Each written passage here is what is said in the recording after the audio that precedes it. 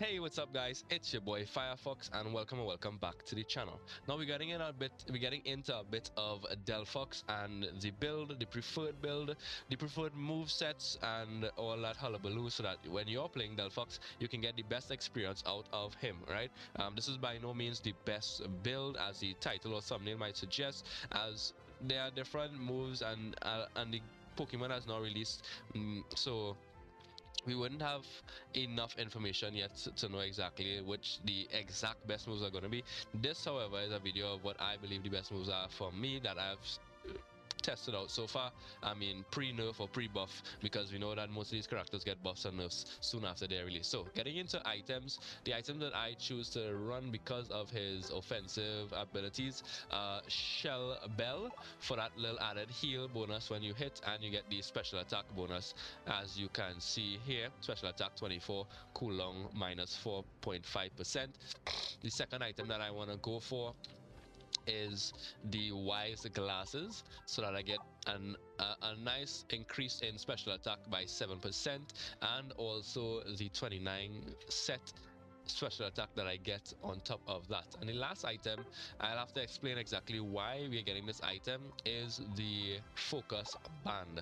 Now focus band applies special defense and defense, as you can see here, naturally, but it also gives the added effect of when the Pokemon drops to a low HP, then each second for 3 seconds it recovers 14% of its HP that it had lost. And I'll go straight into the moveset so that you guys can understand why I'm using this item specifically. So as we go into the moves, basic attacks is natural, as you know. Next we have Blaze. Now this is why I'm testing out Focus Band specifically, beyond the fact that it could heal you when you get to low HP, because Blaze, when the Pokemon uses a move while at low remaining HP, it deals additional damage with a fireball to opposing Pokemon. This ability goes on cooldown after it's triggered, so it only is triggered when your health is lowered. So potentially when your health is lowered, you release this Blaze, and then of course the focus band then kicks in and you regain all your health. So it's like you get to reset the Blaze ever so often, without dying and having to come back and then get Blaze again, because when you get your health back, the Blaze goes off of cooldown, you might survive a fight, and when your health goes low again, Blaze will kick back in, and you could potentially get more uses out of your Blaze that way. So for movesets, I personally, it's up to your personal preference. However, there's one move that you should use no matter what. The first set, which is Fire Blast and Mystical Fire, is up to your personal preference. The both of them are ranged, they offer a bit of differences. I feel personally that Mystical Fire does a little more damage, but you can go Fire Blast or Mystical Fire. However, the second move, which is the R move, is Flame Charge and Fire Spin. Now even if you want to play aggressive, Flame Charge is not the way to go. I think personally, it does give you added, it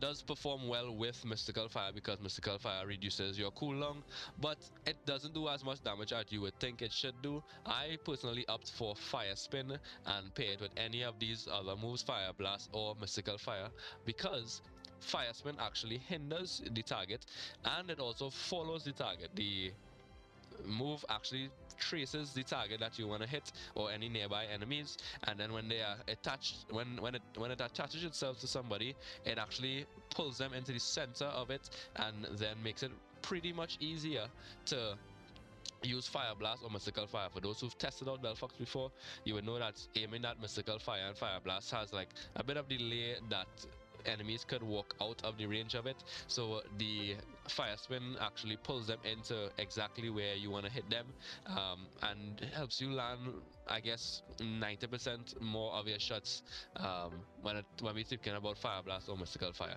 And then lastly is the ult, of course. As you play, you would experience the ult. It doesn't do much damage, but it does control the crowd just a bit. It doesn't do any stun, but it slows people in its area of effect. Okay, so yeah guys, that's it for me. I hope you guys enjoyed this short little video. These are some of the basic stats on Delphox. You will see me play some more of Delphox tomorrow, so be sure to stay tuned for that. It's your boy Firefox, not Delphox, Firefox. Until next time, peace out.